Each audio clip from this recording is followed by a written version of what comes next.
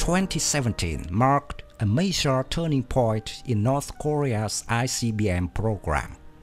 On November 28, 2017, they successfully tested the HS-15 Hwasong-11 missile, showing that the country is capable of developing long-range ICBMs.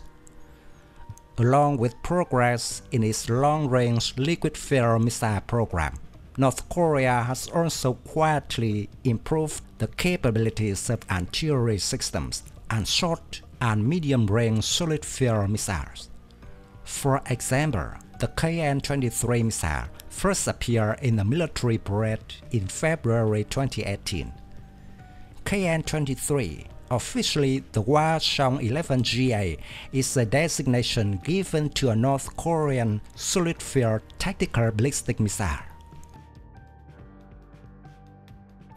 The KN-23 bears an external resemblance to the Russian Iskander-M and South Korean Hyunmoo-2B SRBMs, being distinguished by its elongated cable raceway, different jet van actuators, and smooth base. It is believed that the KN-23 was developed with the help of Russia and China. The KN-23 missile is approximately 7.3 meters long with a diameter of 0.9 meters.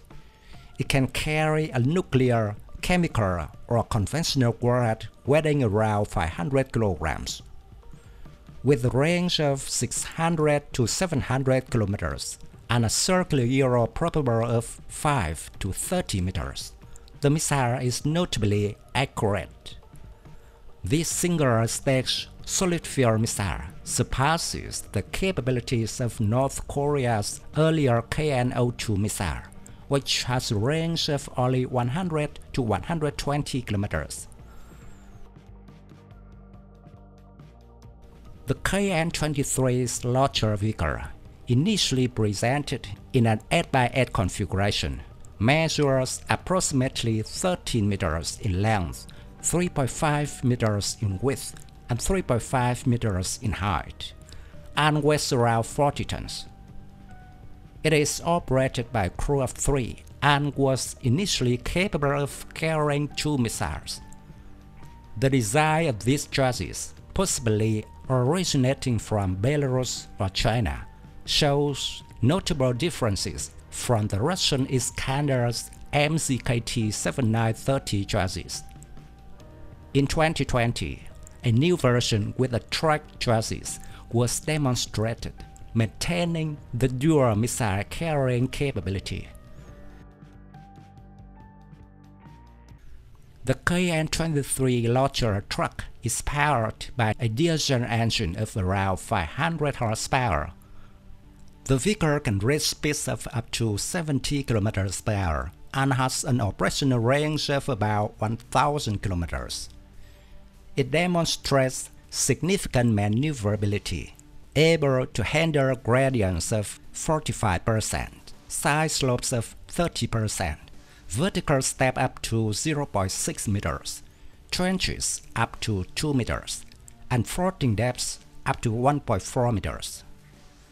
This mobility is crucial for the tactical deployment and repositioning of the missile system to evade detection and targeting. The KN-23 is likely to replace older liquid-fuel North Korean SRBMs like the Hwasong-5 and Hwasong-6.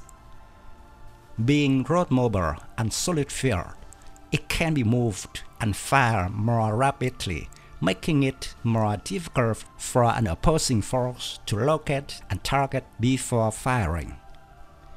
Once launched, the missile's low apogee, short overall flight time, and ability to conduct a terminal pull-up maneuver makes it harder to detect and be intercepted by traditional missile defense systems.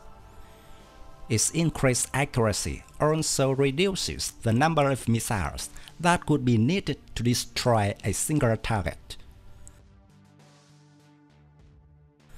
The KN-23 is designed to challenge hostile air defense systems, capable of deviating from its initial flight trajectory, thereby complicating interception efforts. Its range and payload options make it a significant threat in the region, especially considering its capability to reach all areas of South Korea. The introduction and enhancement of the KN-23 underscore North Korea's focus on advancing its strategic military capabilities and pose new challenges for missile defense strategies in the region.